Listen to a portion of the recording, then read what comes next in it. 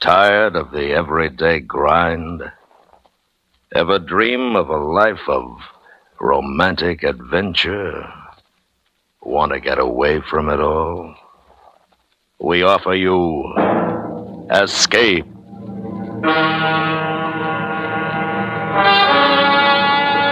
Escape, designed to free you from the four walls of today for a half hour of high adventure.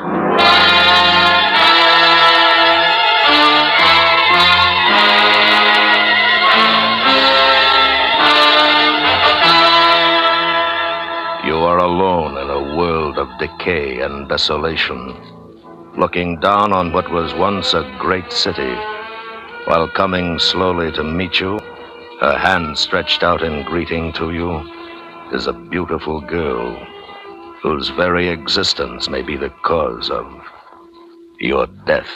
Listen now as Escape brings you Jack London's classic novel, The Scarlet Plague.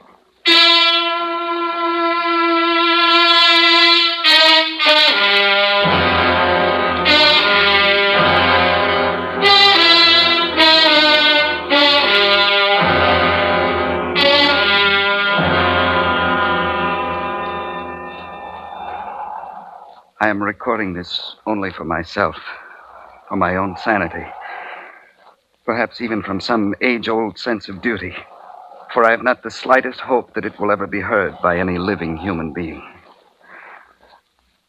I was at one time a professor of English literature in the great university at San Francisco. Professor James Smith, a man who believed in reason and intellect, and who abhorred the instincts of animal nature. But that was before the terror and the madness of the Scarlet Plague. This morning I killed a sheep with my bare hands. Then, squatting on the ground, I tore a haunch from my prey and ate it raw.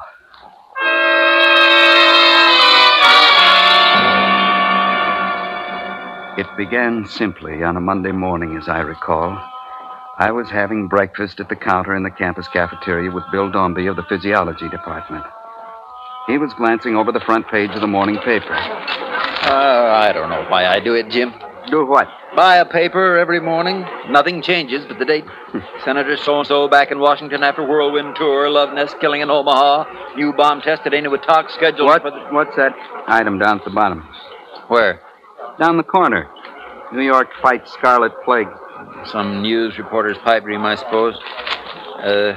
9 persons have died since last evening of a strange malady which has left doctors at Manhattan hospitals admittedly baffled.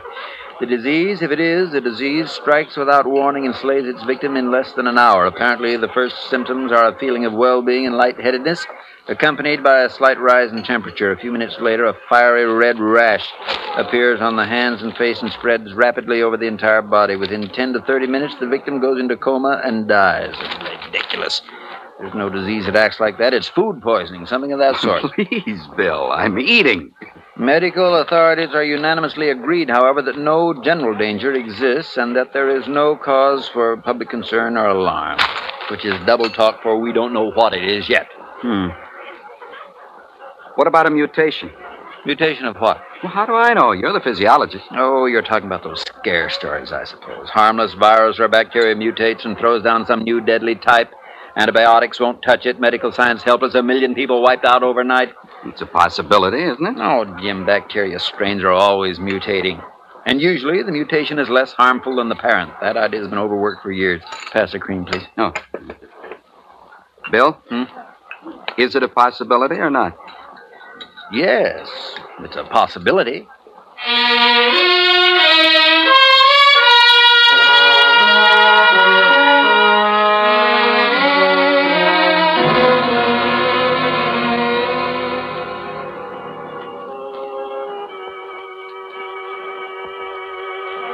Hey, you're stalling, Jim. That rook's the only piece you can move, and you know it. Don't rush me now. I still got the queen back here. Now, let's see. And here is the latest development on the Scarlet Plague. No, the Scarlet The following Plague. statement was released a few minutes ago I wouldn't by move the that if I director were of you. the Bureau of Public Health. Up to this hour, the official death toll in Greater New York is 321 persons. In Boston, 94. Washington, D.C., 111. Chicago, 181. Medical Spreading men like throughout the wildfire. nation are working around the clock. It is expected momentarily that the causative agent of the disease will be isolated and an effective treatment prescribed. Meanwhile, stay home and stay calm. We return you now to dance time. Turn it off, Jim. How can it spread so fast? It's hard to tell, not knowing the period of incubation, whether it's airborne, contagious by contact, how long it's contagious before the symptoms show up, not even knowing what it is, in fact.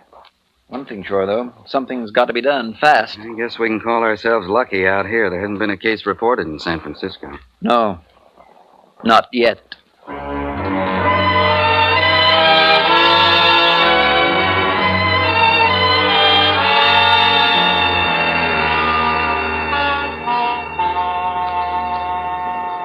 When all the breathers of this world are dead, you still shall live.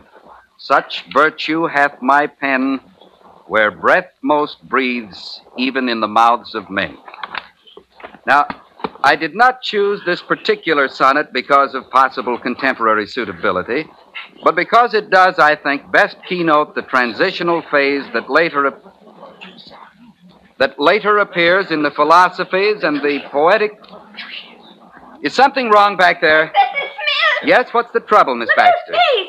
It's the Scarlet Plague! Oh, now wait. Marley, Everett, wait and give me a hand here.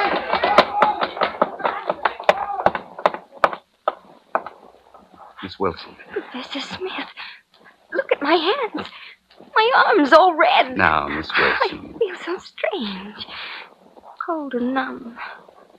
I'm dying. Everyone who gets it dies. I'm only 19 and I'm dying. There. When all breathers of this world are dead, you...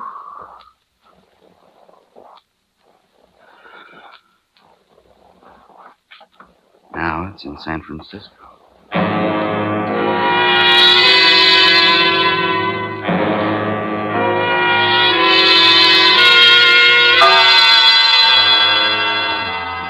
I sat for a long time in the empty classroom, paralyzed by shock, by a strange fear I'd never felt before, the fear of the unknown. The girl had walked into my class smiling and talking, and now she lay dead at the back of the room. Why? How could it happen so suddenly? What had caused the plague? Where had the terror started? And where would it end? I went to the faculty club. Bill Dombey was listening to the latest reports. Latest reports from around the nation include the following figures. Greater New York, estimated 184,000 deaths. Philadelphia, estimated 150,000 deaths. St. Louis, estimated 83,000 deaths. Chicago, one moment, please. A bulletin has just been handed to me from London. The Scarlet Plague is raging in Europe. Unofficial reports from Russia estimate the death toll in Moscow at 180,000, with additional millions dead and dying throughout the Soviet Union and China. New bulletins will be broadcast whenever they are received for as long as our facilities last. And we... No word of any cure yet? Jim, I didn't hear you come in. I just walked across the campus. It's completely deserted. Yes. Guess the faculty club here is the only holdout. And at that, there are only 4. 4? Counting you. Myra Blake of Graphic Arts. She went over to her room to pack some keepsakes. She'll be back. Dr. Barnes is out in the kitchen trying to rustle up something to drink. Bill, that girl who died in my class a while ago, 1 minute she was all right, and a minute later she was dead. Well, it's fast. That's one thing. Can you get it from contact? I lifted her head. I put some books under it. Nobody knows how you get it. I don't suppose contact matters much. It couldn't be all contact. Not millions of cases in less than 48 hours. Well, why can't they find a cure? They've had 2 days now. What are they all doing? Dying, Jim, like everybody else. Dombey, Smith. Oh, Dr. Barnes? Here. Maybe this will help. Scotch. Why not? There's a whole case of it out there. I think it might be a good idea to keep that radio on. Yes, you're probably right, Dr. Barnes. Technicians, engineers, they've died by thousands all over the country. How much longer can services like radio, telephones, transportation... Minutes ago. All conveyances, regardless of ownership or occupancy, are being stopped and turned back at Army control points. Stay where you are. Do not attempt to travel. You are no safer in one place than in another. The plague is everywhere. Repeat, the plague it won't is stop everywhere. Them, they'll still try to run. Yes, also anywhere, just as long as it's somewhere else. Has not mutinied. Repeat, the Army has not mutinied. It must be getting Statement rough out signed by there. Edmund C. Dover, Senate member and acting President of the United States, and by the Joint Chiefs of Staff. In a bulletin just handed to me, Johns Hopkins regretfully states that Dr. Theodore von Zwickler, who had earlier announced partial success in identifying the causative agent of the plague, has just died. Though Dr. Zwickler left no notes on his work, hospital personnel continued to... What happened to the lights? Power failure, I guess. It was bound to happen sooner or later. There's a flashlight in that desk drawer. I got it. There's a portable radio with batteries in the game room. Oh, let's leave it for the moment, Dr. Barnes. Yes, the liquor sounds better than the news. Well, in that case, wonder what's keeping Miss Blake. She was coming right back. Hey, wait a minute. Where's that light coming from? It's like a fire. Maybe we can see from the windows. Not one fire, 1,000 fires. Down there, toward the bay. Berkeley, Oakland, and over in the city. Why? What started them? Open! Can't you hear why, Jim? Gunfire. Yes, they're not waiting for the plague to do the job. No. They're already out in force. The looters, the maimers, the robbers, people with a hate and a grievance. And if it started already, it'll get a lot worse. Oh, yes. It'll get worse.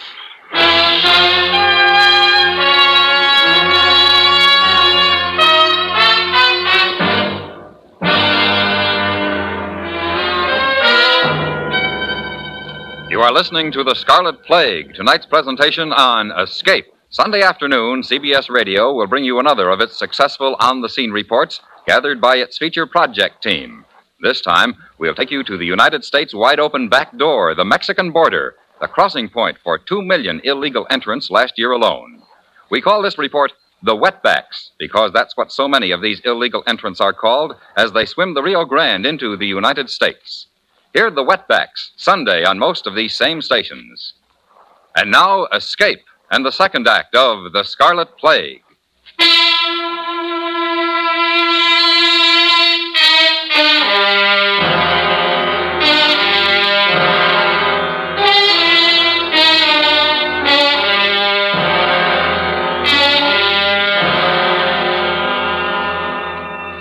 We stood at the window of the faculty club, looking out across the campus, down over the hills toward the bay, where fires lit up the growing night, and where even fiercer fires of greed and lust and hate burned in hearts that were beating their last hours or even seconds of life in this world. For a world was dying at our feet, and though we had so far been spared, we knew we too were dying with it. Contact is still being maintained with Buenos Aires, and since London Overseas went silent a few minutes ago, this is now our only contact outside continental North America. Makes you know you're We alone. are at present able Really to maintain alone. contact Yes, it with does. only 2 stations in this country, Washington and Chicago. The West Coast has been silent for some 30 minutes, and we do not know whether we are being heard there at this time. Oh, this is unbelievable. At A the moment, crazy we are waiting dream. for word It from can't be Washington naming happening. the new president of the United States to replace Edmund C. Dover, who died on the Senate platform while attempting to conduct... Yeah. What's the use? Well, are we still agreed on leaving? We must. If by some miracle we do survive, we'll be out of food here in 3 days. And tonight may be the last chance to find any.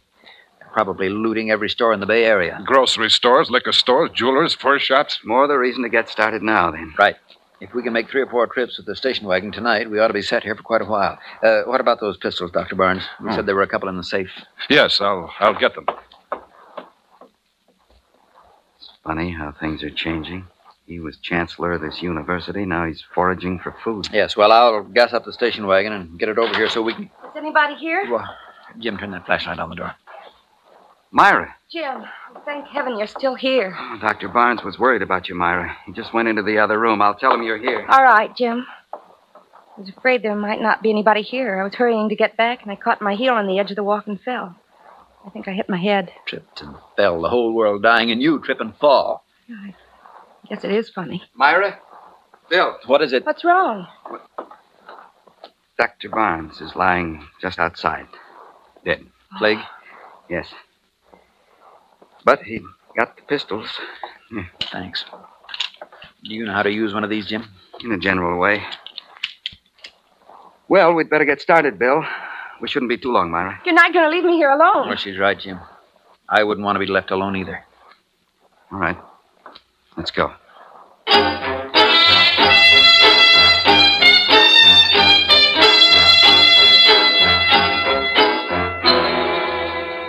We tried the Oakland docks first, the big food warehouses along the railroad tracks.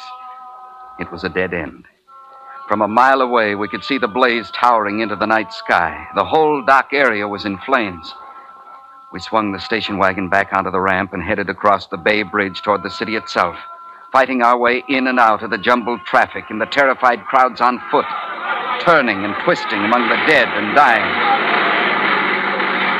We'd better go back, Bill. This is getting worse every block. Yeah, I know. I'm trying to get a chance to turn around. There's an alley there by the hotel. Maybe you can edge in there. It's worth a try anyway. Look out, Bill! Hey, watch who you're bumping into.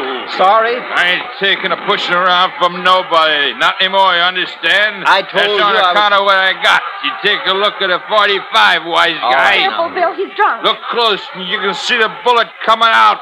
Watch now. I bet he saw it all right. I bet he got a real good look at He's crazy, Myra. Come on, hurry. We've got to get out of here. What about the other men? We'll leave the car. Come on, out this side. This way, Myra. The hotel entrance. Out of the way. One side. Step aside. All right, come on.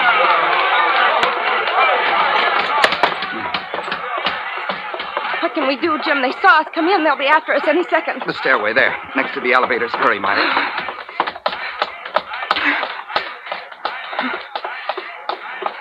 Maybe we can find a room, someplace to hide in case they come up the stairs.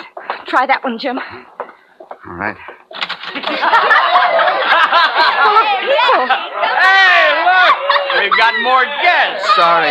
Come on in and live. That's what all of us are doing. Living while we're dying. A party. Come on in. We got plenty to eat, plenty to drink. 50 pounds of diamonds, tons of money, lots of women, and not a worry in the world. Come on, Myra, let's go. Sore heads? Come on, Lily, open another bottle. Jim, where can we go? Well, the hotel's about 12 or 14 stories high. The elevators aren't working. I doubt if anybody'd bother us on one of the top floors. They wouldn't have any reason to climb up there. You want to try it? All right, Jim. Let's go.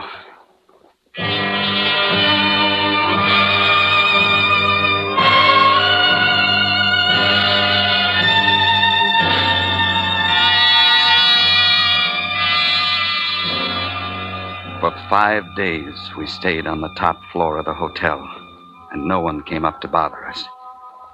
Twice, with pistol in hand, I left Myra in the room and slipped down into the streets to forage for food and supplies. Gradually, over the 3 days, I saw the mobs diminish, thin out, as the Scarlet Plague continued to rage unchecked. Then finally, on the morning of the 6th day, I brought Myra down from the room to see what had happened to the city.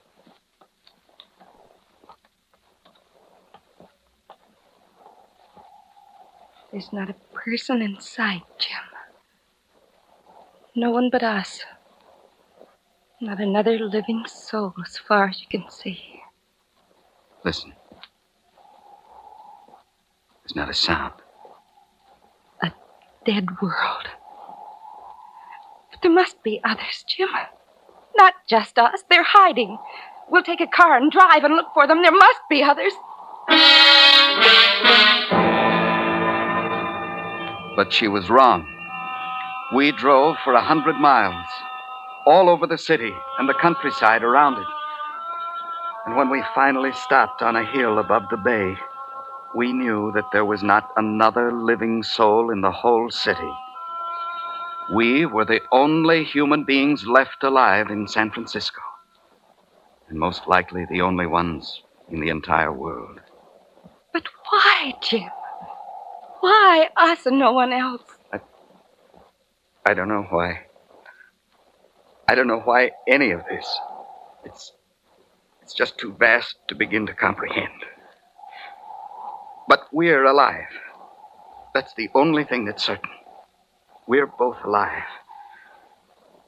To be alone, to be the only living human in the world, would mean terror. Absolute terror and insanity. I feel guilty somehow. Being alive when everyone else is dead. There can't be any guilt when you don't have a choice. It was nothing we did. And besides, Myra, don't you see what it means? Since we've been spared, mankind itself has been spared, and civilization. We'll have children. We'll teach them. See that they remember and pass on the greatness of the past. Yes. Oh, yes. Together. Together we can do it. We can give mankind another chance. You and I, Myra. We can keep it from being lost forever. Together, everything is different. There's a new hope, something to live for and work for. And we... What's wrong, Jim? Myra. What? Your face. It's turning scarlet.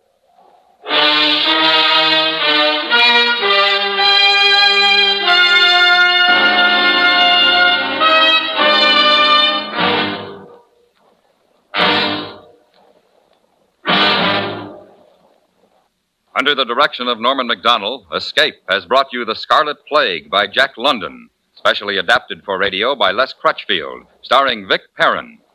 Featured in the cast were Parley Bear, Virginia Gregg, and John Daner, with Eleanor Tannen, John Larch, Barney Phillips, and Sam Edwards. Your announcer, George Walsh. The special music for Escape is composed and conducted by Leith Stevens. Next week.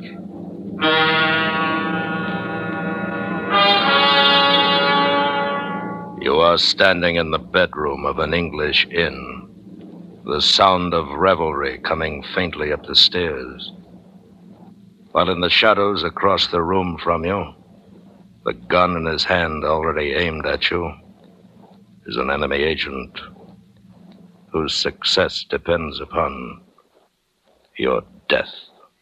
So listen next week when Escape brings you Ben Wright's story, Affair at Mandrake.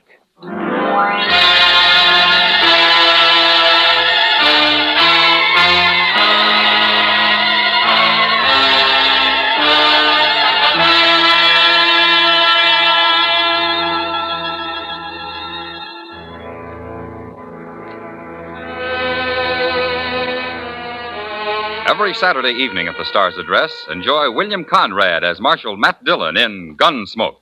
It's a drama of the frontier of America in the 1870s. Authentic, dramatic, and full of the lore that made the American cowboy a part of our national heritage. Remember Gunsmoke, Saturday night. Mr. Keene, Tracer of Lost Persons, is heard Friday nights on the CBS Radio Network.